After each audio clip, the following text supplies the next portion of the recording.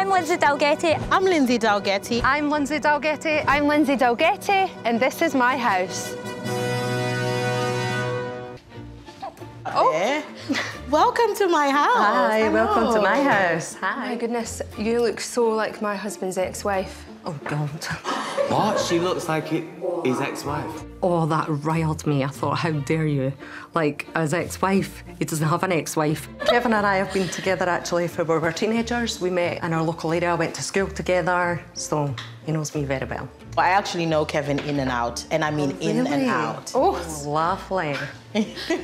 I think you would eat Kevin for breakfast. When I used to be at work, Kevin used to pinch my bum, you see. He likes chunky bums. Oh, he does like bums. Hey! Oh! Hey. I have to say, he does love a bum, but sadly, that's one thing I couldn't provide. Hi, ladies. Oh, hi. Welcome to my house. I was just about to say make yourselves at home, but I've seen you've helped yourself to coffee, so... Definitely we have. The girls rule the roost in this house. Kevin does take care of us really well. He calls me his African queen, and he's my king. Hey! My sister. You're just not his type, I'm sorry. You're not blonde. I am definitely Kevin's type all over. I am Kevin's real type. Yous are all beautiful, but I don't see the connection, how... Well, no disrespect, but it doesn't like fake lips. Excuse me? What did she say about her? She said she had fake lips. This is all natural. She's been really rude, and considering she's a guest in my house, her name's definitely not Lindsay. If anything, it should be Karen. Wow. Oh, that fake lips jibe. Whoa, that was straight to the heart, wasn't it? Oh, my God. I mean, if you're going to call out someone's lips... Like, on the first meeting? You must be feeling really vexed that there's people up in your house trying to act like they're you. Lindsay 4 is almost trying a bit too hard, like, oh, no, he loves my bum.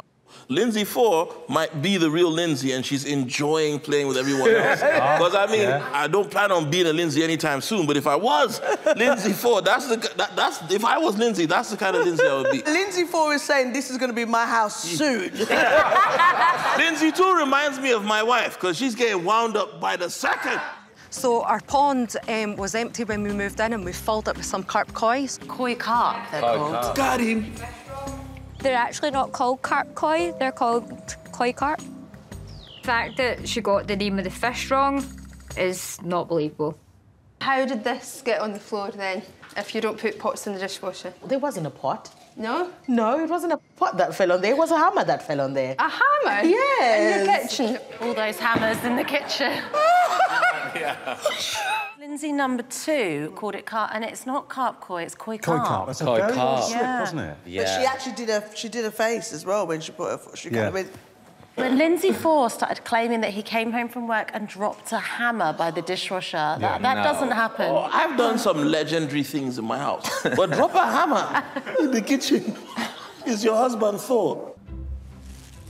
These were my dad's teeth. Oh, my God. My dad passed away, and he was in Africa, so this was the only part I had left of him, so I made sure that I did bring it over here. Actually, a lot of people didn't know that his teeth were false, and he didn't like people knowing that. And his smile was one of the things I remembered the most, and I always want to keep that. They are very dear to me, these teeth. My dad would probably find it funny. He'll probably laugh at the fact that I kept his teeth. Actually, these were my dad's teeth. He actually passed away a few years ago now, so it's pretty much all I've got left of him.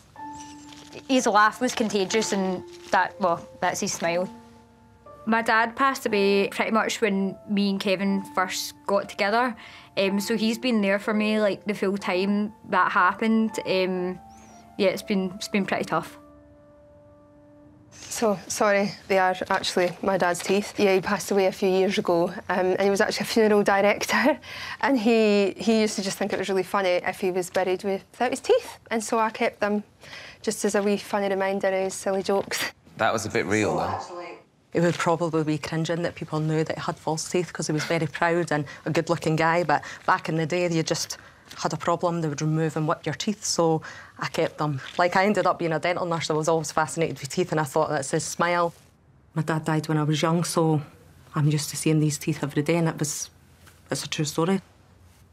Where are I come from, if you're keeping teeth, you're doing something else. Witchcraft. Witchcraft. For once, I thought Lindsay 1 was the most convincing there. I thought she looked genuinely touched. I'd agree. I think Lindsay 1's teeth story was the most convincing. Yeah.